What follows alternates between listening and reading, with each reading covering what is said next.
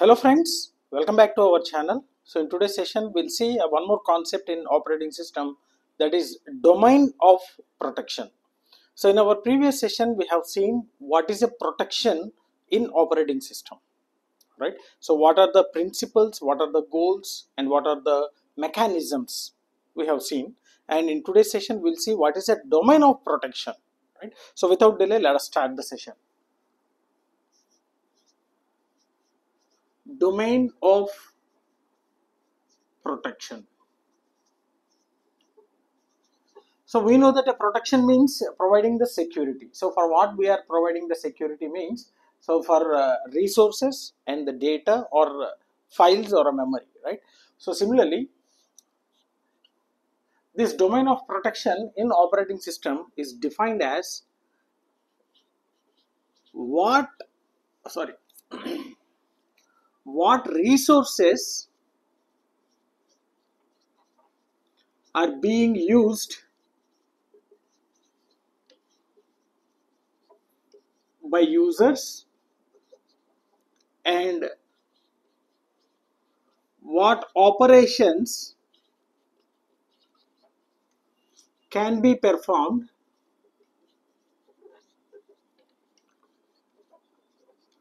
on resources. So these two things will be comes under this domain of protection. What are the resources accessed by the users, and what are the operations that can be performed on the resources? Simply we can say them as access rights or privileges. Okay, so for example, you can take one company. So there will be a lot of employees, so with different designations. So every employee will be having their own privileges to use the resources.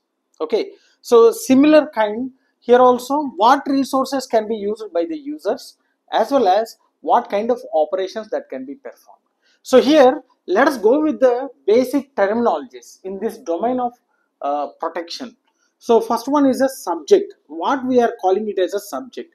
So a subject is either users or processes. So users will be using the resource, or process will also be using the resource during its execution. And the next one is an object. So object means the resources. What are the resources that are being used? So resources. So like files, okay, some memory, or printers, etc. All are the resources that we are calling them as a object. Okay, object. And then access rights. So what is these access rights means? Operations performed.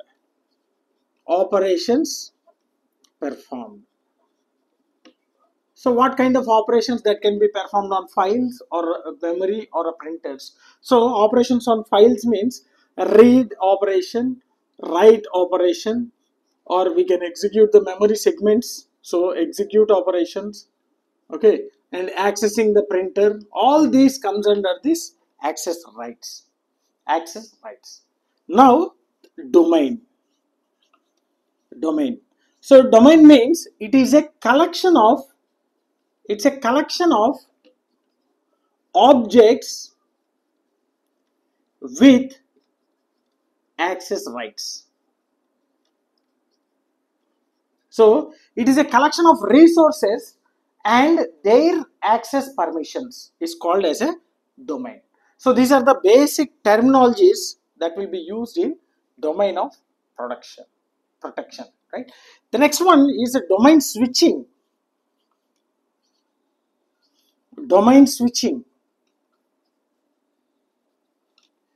So this domain switching means the operating system will switch the domain, switch the process from one domain to another domain. So whenever it is required. So if a process requires more number of access permissions, so then automatically it will be shifted from one domain to another domain. So this is an operating system switches process from one domain to another domain. For example, let us take, there are two modes of operations, user mode and a kernel mode, right?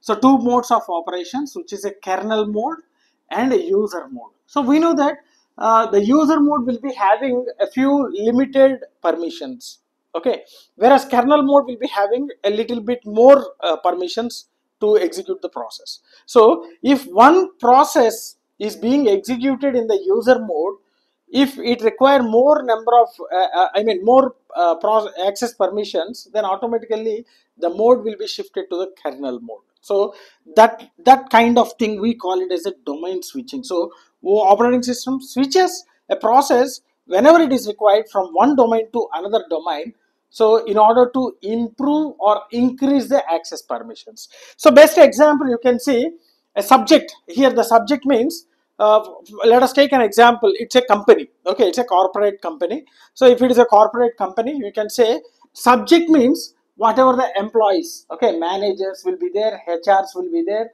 admins will be there. So there are different kinds of employees will be there, right? So all those are the subjects. And coming to the objects, so objects are nothing but resources, whatever the programs, applications, or resources, files, printers, all these comes under the resources that can be used by the employees of the organization. And coming to the access rights or a domain, so access rights is same, read operation. So not everyone can modify the data, not everyone can access the files, right? So not everyone can access the printer option. So there are the same access rights will be there for the employees in the organization. Coming to the domain, so if you say every employee will be giving one access ID, that means a personal, ID card. For example, let us take an ID card. So based upon their ID card, they'll use their access to some of the resources.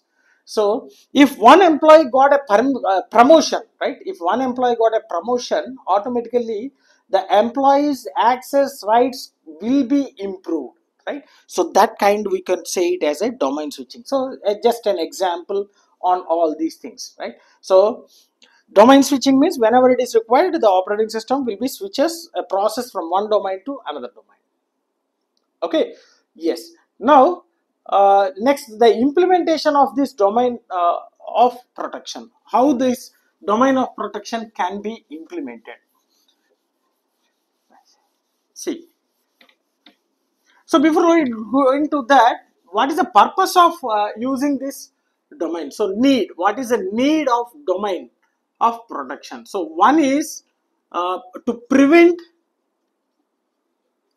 unauthorized access. In our previous class also we have discussed about this one, to prevent unauthorized access. And one more thing is very important thing, that is utilization of resources in multi-user environment or multitasking environment. So efficient usage, efficient utilization, efficient utilization of resources, whatever they available, right? Efficient resources, okay, in multi-user. If it is a single user, there will be no problem. Multi-user or multitasking environment.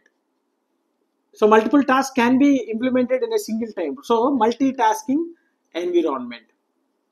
So this is the main reason for getting this domain of protection. One is prevent unauthorized access. So only the users, those who can access the data, they can access. Otherwise, the permissions will not be granted. And the next one, efficient utilization of resources. Now, the implementation. How this domain of protection will be implemented? Implementation. So this can be implemented by using access matrix. So what is this access matrix? So when we call it as a matrix, we know that will be represented with the rows and columns. Rows and columns. So what represents these rows and what represents these columns? So this rows represents the subject. Okay, so subject or domain, and columns represents objects, or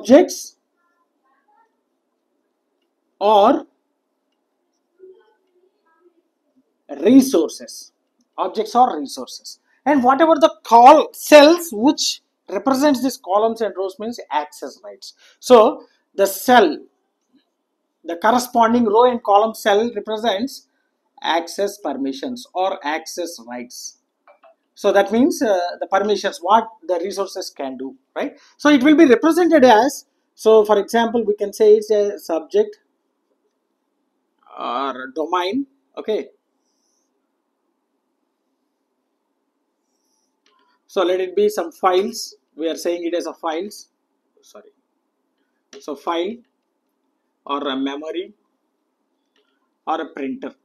We are taking only three resources, for example. Let it be domain 1 and domain 2. Two domains are there, okay? Two domains are there.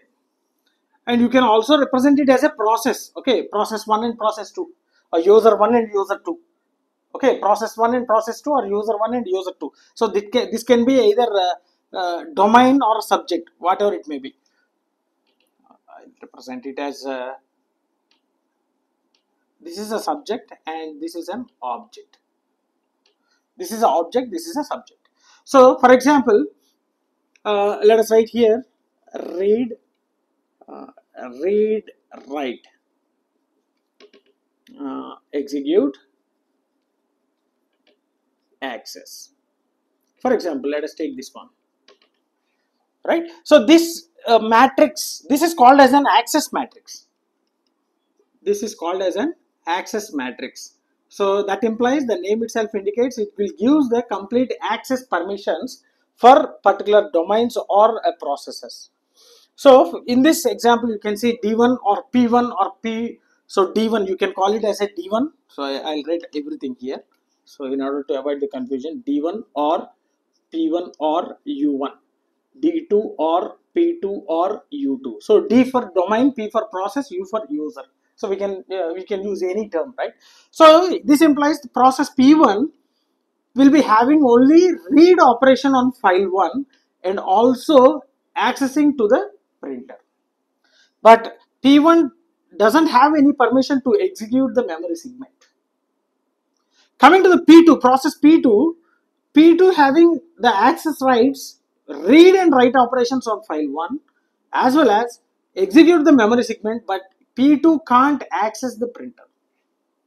Okay, so in this way they will maintain some access matrix where it will having all the information about the domains. So what we are saying, it as a domain means it is a collection of resources, or a collection of objects with access rights. So this is also same thing, collection of resources and access rights. So this is a row, this is a column, and this is a cell. So we are saying rows as a subject or domain. So this is a subject or domain, and columns objects or resources, and cell is a access permissions, either read permission, write permission, execute permission, or accessing the resources. So this is how we can implement the domain of protection by using this access matrix.